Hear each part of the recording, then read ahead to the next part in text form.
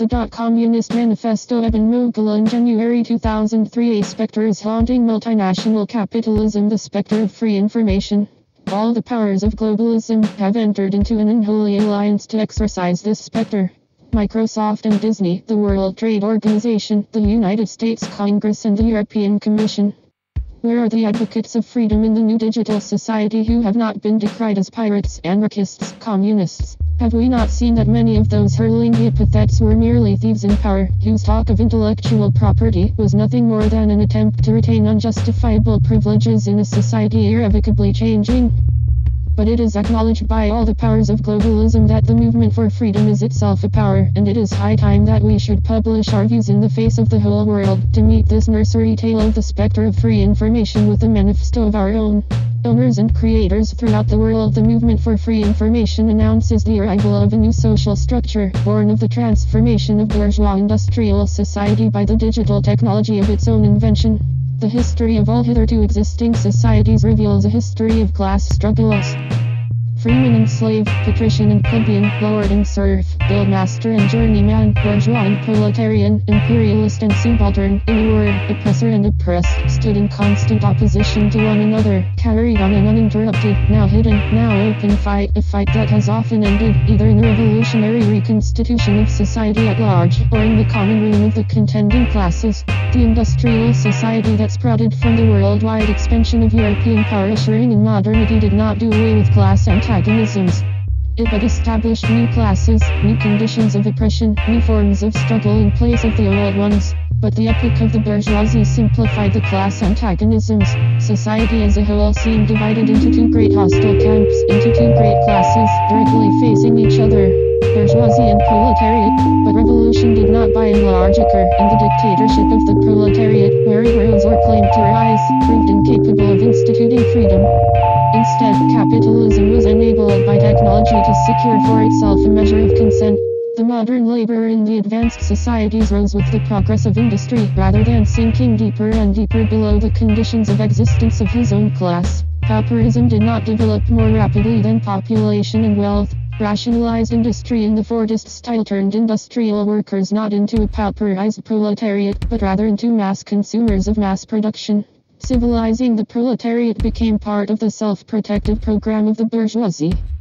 In this way, universal education and an end to the industrial exploitation of children became no longer the despised program of the proletarian revolutionary, but the standard of bourgeois social morality. With universal education, workers became literate in the media that could stimulate them to additional consumption. The development of sound recording, telephony, moving pictures, and radio and television broadcasting changed the workers' relationship to bourgeois culture, even as it profoundly altered the culture itself. Music, for example, throughout previous human history was an acutely perishable non-commodity, a social process, occurring in a place and at a time, consumed where it was made, by people who were indistinctly differentiated as consumers and as makers. After the adoption of recording, music was an unperishable commodity that could be moved long distances and was necessarily alienated from those who made it. Music became, as an article of consumption, an opportunity for its new owners to direct additional consumption, to create wants on the part of the new mass-consuming class, and to drive its demand in directions profitable to ownership. So too with the entirely new medium of the moving picture, which within decades reoriented the nature of human cognition, capturing a substantial fraction of every worker's day for the reception of messages ordering additional consumption. Tens of thousands of such advertisements passed before the eyes of each child every year, reducing to a new form of serfdom the children liberated from tending a productive machine. They were now compulsorily enlisted in tending the machinery of consumption. Thus the conditions of bourgeois society were made less narrow, better able to comprise the wealth created by them. Thus was cured the absurd epidemic of recurrent overproduction. No longer was there too much civilization, too much means of subsistence, too much industry, too much commerce. But the bourgeoisie cannot exist without constantly revolutionizing the instruments of production, and thereby the relations of production, and with them the whole relations of society. Constant revolutionizing of production, uninterrupted disturbance of all social conditions, everlasting uncertainty and agitation distinguish the bourgeois epoch from all earlier ones. All fixed, fast frozen relations, with their train of ancient and venerable prejudices and opinions, are swept away. All new formed ones become antiquated before they can ossify. All that is solid melts into air. With the adoption of digital technology, the system of mass consumer production supported by mass consumer culture gave birth to new social conditions out of which a new structure of class antagonism precipitates. The bourgeoisie, by the rapid improvement of all instruments of production, by the immensely facilitated means of communication, draws all, even the most barbarian, nations into civilization. The cheap prices of its commodities free the heavy artillery with which it batters down all Chinese walls, with which it forces the barbarians' intensely obstinate hatred of foreigners to capitulate. It compels all nations, on pain of extinction, to adopt its culture and its principles of intellectual ownership. It compels them to introduce what it calls civilization into their midst, i.e., to become bourgeois themselves. In one word, it creates a world after its own image. But the very instruments of its communication and acculturation establish the modes of resistance which are turned against itself. Digital technology transforms the bourgeois economy. The dominant goods in the system of production, the articles of cultural consumption that are both commodities sold and instructions to the worker on what and how to buy, along with all other forms of culture and knowledge, now have zero marginal cost. Anyone and everyone may have the benefit of all works of culture. Music, art, literature, technical information, science, and every other form of knowledge. Barriers of social inequality and geographic isolation dissolve. In place of the old local and national seclusion and self-sufficiency, we have intercourse in every direction, universal interdependence of people. And as in material, so also in intellectual production. The intellectual creations of individual people become common property.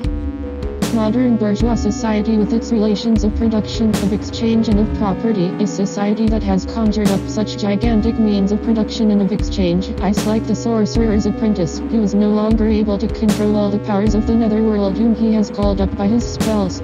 With this change, man is at last compelled to face with sober senses his real conditions of life, and his relations with his kind. Society confronts the simple fact that when everyone can possess every intellectual work of beauty and utility, reaping all the human value of every increase of knowledge at the same cost that any one person can possess them, it is no longer moral to exclude. If Rome possessed the power to feed everyone amply at no greater cost than that of Caesar's own table, the people would sweep Caesar violently away if anyone were left to starve. But the bourgeois system of ownership demands that knowledge and culture be rationed by the ability to pay. Alternative traditional forms, made newly viable by the technology of interconnection, comprising voluntary associations of those who create and those who support, must be forced into an equal competition with ownership's overwhelmingly powerful systems of mass communication. Those systems of mass communication are in turn based on the appropriation of the people's common rights in the electromagnetic spectrum. Throughout the digital society, the classes of knowledge workers, artists, musicians, writers, students, technologists, and others trying to gain in their conditions of life by copying and modifying information are radicalized by the conflict between what they know is possible and what the ideology of the bourgeois compels them to accept. Out of that discordance arises the consciousness of a new class, and with its rise to self-consciousness the fall of ownership begins. The advance of digital society, whose involuntary promoter is the bourgeoisie, replaces the isolation of the creators, due to competition, by their revolutionary combination, due to association. Creators of knowledge, of technology, and culture discover that they no longer require the structure of production based on ownership and the structure of distribution based on coercion of payment. Association, and its anarchist model of propertyless production, makes possible the creation of free software, through which creators gain control of the technology of further production. The network itself, freed of the control of broadcasters and other bandwidth owners, becomes the locus of a new system of distribution based on association among peers without hierarchical control, which replaces the coercive system of distribution for all music, video, and other soft goods. Universities, libraries, and related institutions become allies of the new class, interpreting their historic role as distributors of knowledge to require them to offer increasingly complete access to the knowledge in their stewardship to all people, freely. The liberation of information from the control of ownership liberates the worker from his imposed role as custodian of the machine. Free information allows the worker to invest her time not in the consumption of bourgeois culture, with its increasingly urgent invitations to sterile consumption, but in the cultivation of her mind and her skills. Increasingly aware of her powers,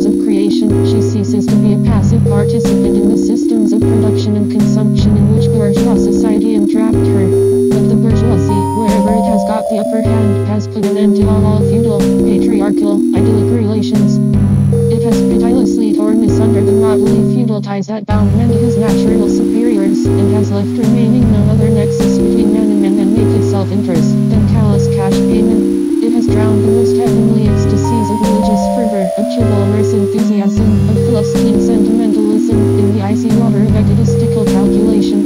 It has resolved personal worth into exchange value, and in place of the numberless and feasible chartered freedoms, has set up that single, unconscionable freedom free trade. In one word, for exploitation, real biologists and political illusions, they flip shameless, verbal exploitation, against the forthcoming profound liberation of the working classes, whose access to knowledge and information power now transcends their previous narrow role as consumers of mass culture. The system of bourgeois ownership therefore necessarily contends to its very last. With its preferred instrument of free trade, ownership attempts to bring about the very crisis of overproduction it once feared. Desperate to entrap the creators and furloughs wage consumers, bourgeois ownership attempts to turn material deprivation in some parts of the globe into a source of cheap goods with which to bribe back into cultural passivity not the barbarians, but its own most prized possession, the educated technological laborers of the most advanced societies. At this stage the workers and creators still form an incoherent mass scattered over the whole globe and remain broken up by their mutual competition. Now and then the creators are victorious, but only for a time. The real fruit of their battles lies, not in the immediate result, but in the ever-expanding union. This union is helped on by the improved means of communication that are created by modern industry and that place the workers and creators of different localities in contact with one another. It was just this contact that was needed to centralize the numerous local struggles, all of the same character, into one national struggle between classes. But every class struggle is a political struggle. And that union, to attain which the burghers of the Middle Ages, with their miserable highways, required centuries, the modern knowledge workers, thanks to the network, achieve in a few years. Freedom and creation. Not only has the bourgeoisie forged the weapons that bring death to itself, it has also called into existence the men who are to wield those weapons, the digital working class, the creators. Possessed of skills and knowledges that create both social and exchange value, resisting reduction to the status of commodity, capable collectively of producing all the technologies of freedom, such workmen cannot be reduced to appendages of the machine. Where once forms of ignorance and geographical isolation tied the proletarian to the industrial army in which he formed an indistinguishable and disposable component, creators collectively wielding control over the network of human communications retain their individuality and offer the value of their intellectual labor through a variety of arrangements more favorable to their welfare and to their freedom than the system of bourgeois ownership ever conceded them.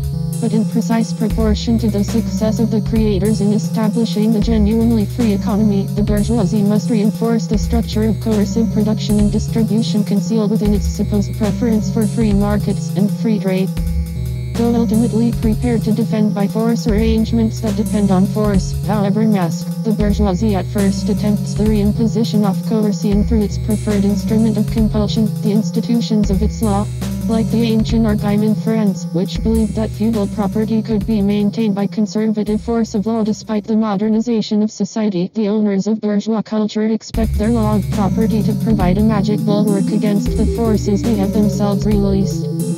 At a certain stage in the development of the means of production and of exchange, the conditions under which feudal society produced and exchanged, the feudal organization of agriculture and manufacturing industry, in one word, the feudal relations of property became no longer compatible with the already developed productive forces. They became so many fetters. They had to be burst asunder. They were burst asunder. Into their place stepped free competition, accompanied by a social and political constitution adapted to it and by the economic and political sway of the bourgeois class. But free competition was never more than an aspiration of bourgeois society, which constantly experienced the capitalists' intrinsic preference for monopoly. Bourgeois property exemplified the concept of monopoly, denying at the level of practical arrangements the dogma of freedom bourgeois consistently proclaim. As, in the new digital society, creators establish genuinely free forms of economic activity, the dogma of bourgeois property comes into active conflict with the dogma of bourgeois freedom. Protecting the ownership of FIDs requires the suppression of free technology, which means the suppression of free speech. The power of the state is employed to prohibit free creation. Scientists, artists, engineers, and students are prevented from creating or sharing knowledge on the ground that their ideas imperil the owner's property in the system of cultural production and distribution. It is in the courts of the owners that the creators find their class identity most clearly, and it is there, accordingly, that the conflict begins. But the law of bourgeois property is not a magic amulet against the consequences of bourgeois technology. The broom of the sorcerer's apprentice will keep sweeping, and the water continues to rise. It is in the domain of technology that the defeat of ownership finally occurs, as the new modes of production and distribution burst the fetters of the outmoded law. All the preceding classes that got the upper hand sought to fortify their already acquired status by subjecting society at large to their conditions of appropriation. Knowledge workers cannot become masters of the productive forces of society except by abolishing their own previous mode of appropriation, and thereby also every other previous mode of appropriation.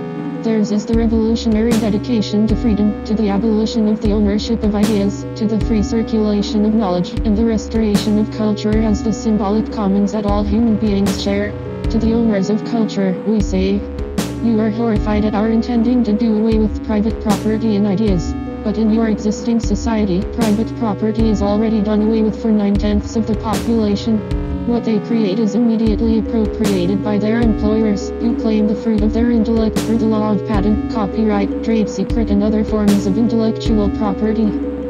Their birthright in the electromagnetic spectrum, which can allow all people to communicate with and learn from one another freely at almost inexhaustible capacity for nominal cost, has been taken from them by the bourgeoisie and is returned to them as articles of consumption, broadcast culture, and telecommunications services for which they pay dearly. Their creativity finds no outlet, their music, their art, their storytelling is drowned out by the commodities of capitalist culture, amplified by all the power of the oligopoly of broadcasting, before which they are supposed to remain passive, consuming rather than creating.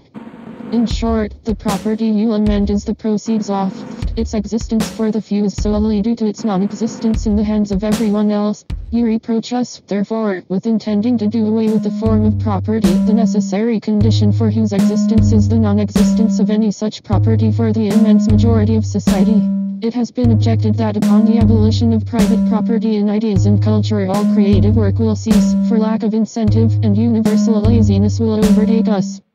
According to this, there ought to have been no music, art, technology, or learning before the advent of the bourgeoisie, which alone conceive of subjecting the entirety of knowledge and culture to the cash nexus. Faced with the advent of free production and free technology, with free software, and with the resulting development of free distribution technology, this argument simply denies the visible and unanswerable facts.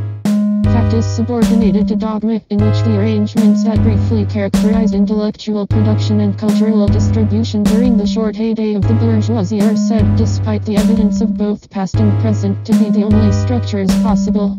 Thus we say to the owners, the misconception that induces you to transform into eternal laws of nature and of reason the social forms springing from your present mode of production and form of property, historical relations that rise and disappear in the progress of production, this misconception you share with every ruling class that has preceded you. That you see clearly in the case of ancient property, what you admit in the case of feudal property, you are of course forbidden to admit in the case of your own bourgeois form of property. Our theoretical conclusions are in no way based on ideas or principles that have been invented or discovered by this or that would-be universal reformer. They merely express, in general terms, actual relations springing from an existing class struggle, from a historical movement going on under our very eyes. When people speak of ideas that revolutionize society, they do but express the fact that within the old society, the elements of a new one have been created, and that the dissolution of the old ideas keeps even pace with the dissolution of the old conditions of existence. We, the creators of the free information society, mean to wrest from the bourgeoisie, by degrees, the shared patrimony of humankind. We intend the resumption of the cultural inheritance stolen from us under the guise of intellectual property, as well as the medium of electromagnetic transportation. We are committed to the struggle for free speech, free knowledge, and free technology. The measures by which we advance that struggle will of course be different in different countries, but the following will be pretty generally applicable. Abolition of all forms of private property and ideas. Withdrawal of all exclusive licenses.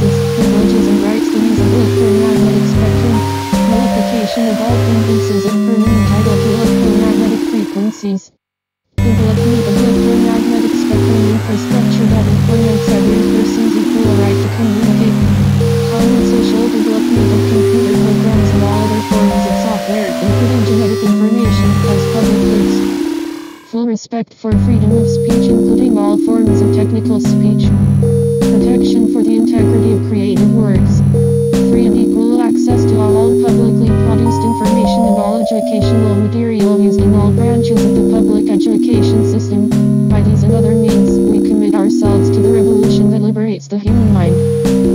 In overthrowing the system of private property and ideas, we bring into existence a truly just society in which the free development of each is the condition for the free development of all. Professor of Law, Columbia University Law School.